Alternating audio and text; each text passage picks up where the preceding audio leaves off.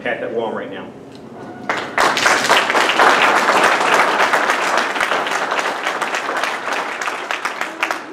Can you just clarify one question from this? Can I say something just to comment on what he said?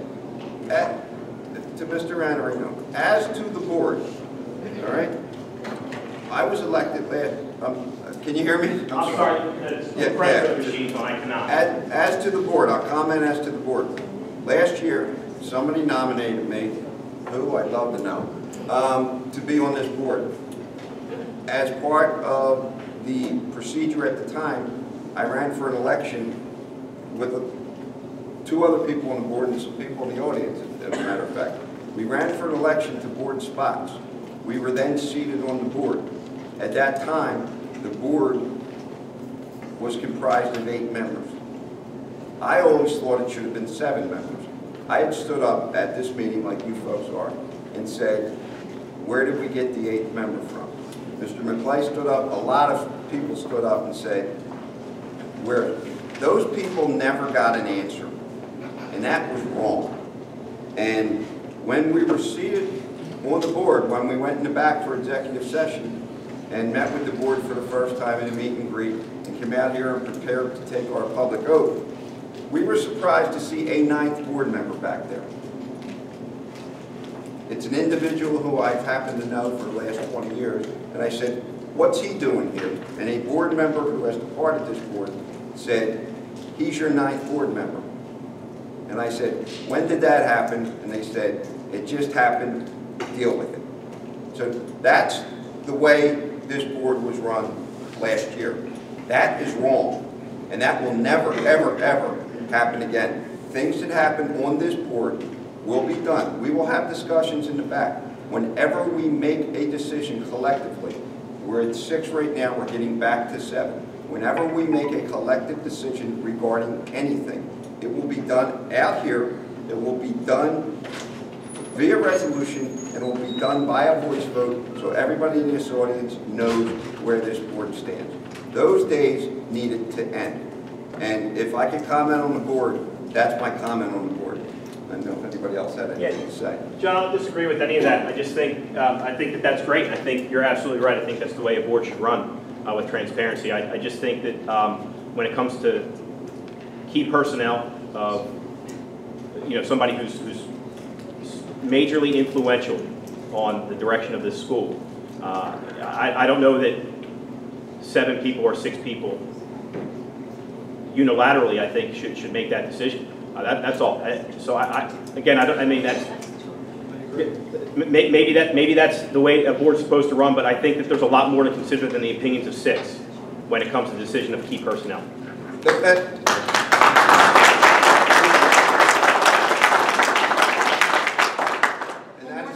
Why we're having that discussion here tonight. One more thing, collectively, considering that there's a lot more teachers and administrators than they are of the board, do they not have more important say than just a few of you? I mean, you said that the decision that will come in June when his contract is up, and privately the board will either continue his contract or not. I didn't say privately. I could have sworn I heard privately so. No, I said the discussions will happen in private. Any resolution as to official board action will occur out here. Can I, I'm sorry, I don't like to, what is your name again? Ruth. You made a comment that your son is sensing over participation of the board in day-to-day activities. And I'm not exactly sure how he would get that sense unless administration and staff are talking about it, because these people, so I'm not sure how, so I need to comment on that, because people have really talked a lot about support, and I'm not talking against that. What I'm saying is, if your son senses presence of the board during the day, they're getting it from staff, because the board's not here during the day, and if they are, they're coming in because there's a bomb threat in the bathroom or there's something going on. I'm going to ask you a question. And I'm going to say Can I just ask a question that, to the board real no, quick? I'm No, not I'm sorry. done. I'm sorry, but it's my turn, if you don't But mind. is it our turn to talk to the board? Like- No, it's my this turn is my to first time address- at a board meeting in 14 I'm years. asking, I don't want you to talk amongst each other. Right, Direct so it us. so, No, direct your, hold on. Can Does I actually direct go my towards the comments? board and to So other parents. That's Oh, all. wait, wait one a at a minute, let time. her finish. Oh, So can I finish, stop. please? Marie, I just want to make sure it's done right, that's please all. direct your It's my comments. first time at a board meeting. Mr. Anarino, we'll make sure it's done right. Let her finish talking and then you can speak. Direct it to us, please. Okay. So we're allowed to talk to other, Mr. Anarino, No. So I we will just asked control the meeting. Marie, so this is okay then? Mr. Anarino, we will control the meeting. So this is okay then? Yes. no, Thank you. Marie, direct your comments on here, please. Because I'm not rude, and I just want to acknowledge that you made that comment. Thank you. So if a child has a sense of unease, I'm going to sense that it's going to come from those that are around that child. So if on 2 occasions my husband has had to sit my son down since he's been on this board and say, Matthew, if anyone ever comes to you and makes a threatening comment, makes you feel uncomfortable, I need you to take yourself to Miss Simmons and I need you to tell her to please call me directly. Now, my son's been here since kindergarten. I actually am very happy with most of my son's education. And there are people in here that I value above life itself for being a fantastic team. And I can point around this room and I can tell you many of them. Okay? And I value everybody in this room. Okay? I talked to him and said, you don't want to do this. You know why? Because you're not going to change this. And it's going to threaten our family, and it's going to take a lot away from our family, and I don't think it's worth it. I wanted to pull him, take him somewhere else. You want to know why? Because I've got a special ed kid who does typical classrooms, and I can't get to a regular ed teacher to save my life. They push me off on the special ed teacher. I can't even get a parent-teacher conference unless I take a day off. He takes a day off, and we sit here and wait for people's prep periods. And if my son needs to have a safety place in this place because someone here breaches confidentiality, and my husband gets phone calls that I overhear that take over 8 to 10 hours a week. I love this place, and my kid has been taken care of well by this woman, and this woman, and this woman, and this woman, and that woman, and many people in this room. But if my son needs a safe place, why is that? And if you people are here, why is that? Right? You care, I care. You know, you're absolutely right. I'm absolutely right. all And you right, want to right, know right. what? All I want Mr. Clay, is, stop. Mr. Let Clay. me finish one comment and I'll No, we stop. shouldn't be And do arguing you know, amongst yourselves. Direct the so, comments up here, Court, please. do you know why I'm here? Because I came to a back-to-school night. When Matthew was in 8th grade, I came to a back-to-school night and I asked one question. And that question, 2 questions. I said, what's the average, and that man right there is very important to my son. And I asked the question, what is the average SAT score? And what is the average college acceptance rate? If anybody knows anything about schools, you pick where you live based on whether the school's a blue district, school district. Does anybody know what that is? Right? They look at college acceptance, or trade school, or 2-year college acceptance, and they look at SATs because people, that's what they look at. Do you know that question could not be answered at that meeting? Couldn't answer the question. So all I said is if you can't answer it, what's the answer? Just find me the answer. This quest is, what's the answer? That's all. Excuse me, Mr. Pale. Don't let us. What's the answer? And that's what started this. But all I know right now is there is something that trickles out of this group in this school where my kid needs a safety place. That's not right. That's not right. This, I don't want this anymore. I see where Marie's going with this, and I really don't want to bring this up tonight, But I'm going to tell you guys something, because this is really personal with me. Since my son's involved with Scouts, with this man, my son comes home every week with something else that he overhears him saying concerning board functions. And I'm tired of it. Sick and tired of it. I'm tired of it. Yes. Yes. George obviously says things around other people. Luke picks it up, brings it home to me. I'm tired of hearing it. Okay, So my- confidentiality is being broken. That's where it's starting at there too. Okay, the way I look at that, I have been elected by the parents. I'm responsible to talk to parents when they ask me questions. Are there confidentiality information? Absolutely not. Is it my opinion? Absolutely yes. Last Okay? Friday, openly said, right in front of him, we're getting rid of Larry because he makes too much money. No. Yes. I said, oh, okay, well, you weren't there, Mr. I Sam. Your kinda- son was standing in front of me, working on the track as I volunteered with the Boy Scouts. I said, I am not in favor of bringing Larry Sperling back. That shouldn't be said with a bunch of kids in a scouting I'm environment. speaking, excuse me, I am speaking to other parents. In front of children. Excuse me, Mr. Palin. Let's not go with where your history goes. Well, I think, hold on.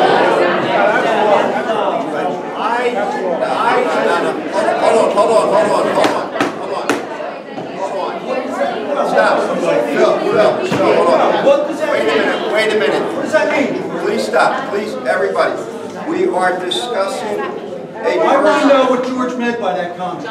Phil, we'll deal with it. You're throwing crap at other people. It's going to stop right now. I don't think it's fair right now to Mr. Sperling to have a conversation when he's sitting here in the room. Please keep your comments, both people on the board and out there in the audience, to issues, broad issues regarding the school. Do not talk about any personnel issues, either anybody on the board or anybody out there. Thank you. I have to Go ahead. say something. I still haven't gotten an answer about what his Why would my comment. son come home and say something like I that? think we should handle that, Ted. No. We What? want to hear it too. What are you talking about, George? We want to Well, hear no, it. I know, I think this needs to No, stop. we want to hear it. We'll talk after, we'll talk. You and George will talk after the meeting. No. No. You made a public comment, let him Put it on the record, it's on the record. Well, I think, He has it. for me as the board, hold on. For me as the board chair, I think that is not a board issue. I think that was an inappropriate That's your comment. thought. That's your thought. He brought it up. He should answer. Well, as the chairman of He this brought it meeting, up. I'm He saying should he's out of order. Answer. I'm saying he's out of order. Does anybody else have anything else on their new business? I just want to say something. My Please state son your would name. not come home and say something like that if it wasn't true, that he heard that. Okay. And I really don't, I can't believe that you would even say that my son would even make something up. I didn't say you made it up. But you're saying that by saying that you did not say that. And that's not right. My son is a very good boy, and I honestly believe everything he tells me. Can you just say So you brought that up outside of your board member meeting, and that's not right. Let's, Things like that shouldn't be discussed. hold on. I think some inappropriate things just happened here for several reasons. I think we need to move on. I think we also need to be cognizant that we're all grown-ups here and that there are also children present in the room. So let's keep our comments to that, okay? Under new business, I'm sorry, Mr. Brown. Yes, David Brown, history teacher. You mentioned that you wanted us to direct broad questions to you. I actually have one simple, broad question, and I do appreciate all your time. I know this meeting has gotten combative. I just want to say that I respect everyone's opinions, and I respect the fact that we're all here to try and make the school better for kids, and sometimes those ambitions run into each other, right? So my only broad question is do you not see, in a broad sense, that this school has and is experiencing tremendous growth and is on an upward arc, as Mr. Anarino has described? Do you guys not see that as well, or do you see it going in a bad way? Not in terms of how the board is structured, and transparency and PO boxes. I'm not talking about anything like that. I'm talking about the organization itself. Do you guys not see it as experiencing tremendous growth at the moment? If I could speak personally, it's not on behalf of the whole board. My feeling is as follows. I know some individuals were not here when we had problems. But we are who we are. We're never going to change who this school is. We're never going to change collectively what we went through as an organization. This is my belief, and I'll state it publicly. My belief is this. My belief is that in 2008, we came to a screeching halt. And thanks to some people who stood up at board meetings and held boards accountable, and basically threw a board out of this school, this school is in existence today. And I think that we never forget that. I think that we had to rebuild at a certain point, and we had to stop in our tracks and stop exactly where we were, and rebuild this school and make sure that this school was still open. And my personal opinion is I'm not speaking as the board now. My personal opinion is that we are still in that mode and we need to move forward and we need to begin moving again. That's my personal opinion.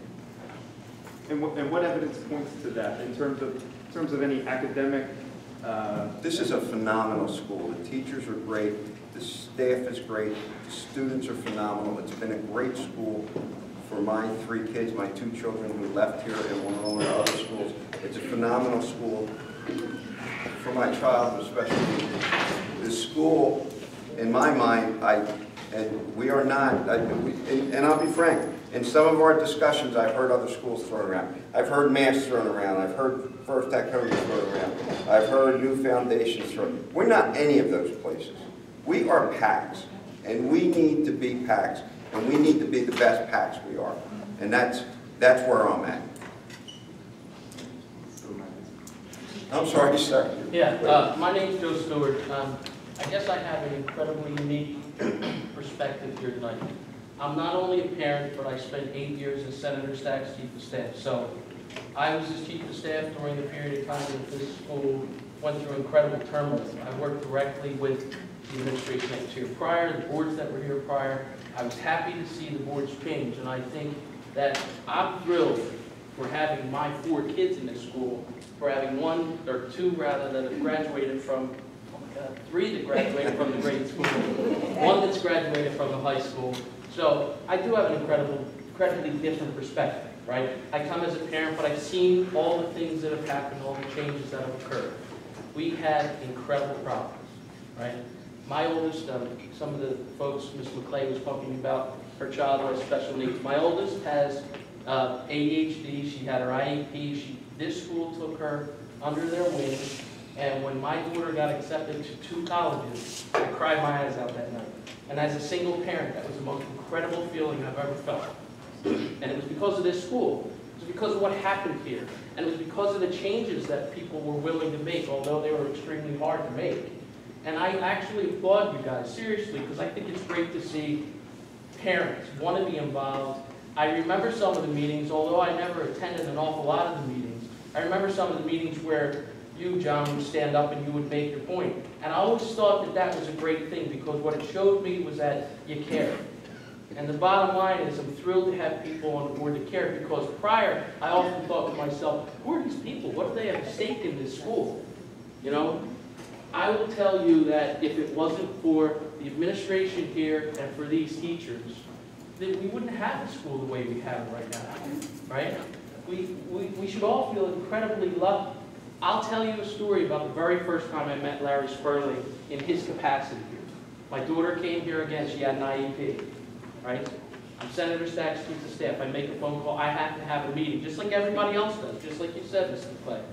So we had to have a meeting because there was an IEP meeting that supposedly happened, really didn't happen, I wasn't sure, quite frankly. I meet Larry Sperling, and he played hard line. Larry said, here's what we have to do, this is the way the rules work, and he didn't care if I was Jesus Christ himself. Larry Sperling took charge of the situation, gave no special treatment to anybody whatsoever, refused that, because what he cared about was my daughter sitting there, the one that got two scholarships to college, who had an IEP, who I never thought she would go to school, right? So it was because of Larry that that happened. And people asked how anybody came here tonight. I came because I heard the rumors, just like I'm sure some other people. No one asked me to be here. I came here, took the time out of being a single parent, like maybe many of you guys are, and I said, I gotta be there because he was there for my kids, right? I still have 2 kids here, one in the grade school, one in the high school. I love this school. And I think that everybody sitting in this room loves the school, including you guys. And going back to what Mr. Brown had said, I hope everybody takes into consideration what they see, the growth. Because again, I'll give you my other unique perspective.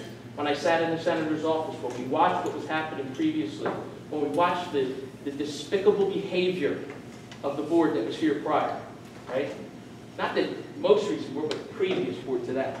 And when we watched that stuff, I watched the SRC, I watched the Department of Education come in. And you know what they did? They said, here you go. He's a good guy. Let's pick him.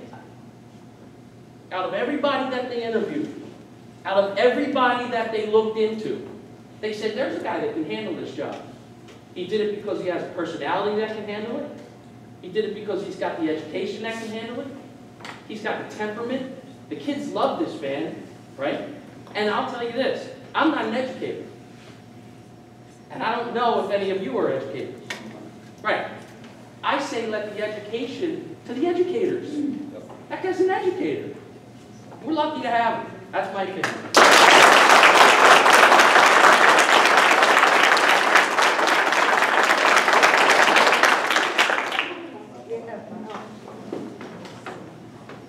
Anything else under new business? Entertain a motion to adjourn. Motion by Steve Young, seconded by Doris. All those in favor signify by saying aye. Aye. The ayes have it. Thank you.